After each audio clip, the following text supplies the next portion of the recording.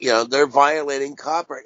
One reason why why CBS and Paramount may have gotten mad is two things. They really they made in their list of guidelines, no homosexuality. And one episode of Star Trek,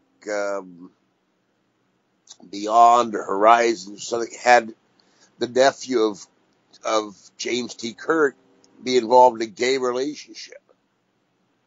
And some person who doesn't like gays or felt uncomfortable with the network of Paramount may never like that idea. It specifically said no homosexuality. I guess not. All the gays will have been died out because you don't procreate when you're gay. So I guess eventually there will be no gays.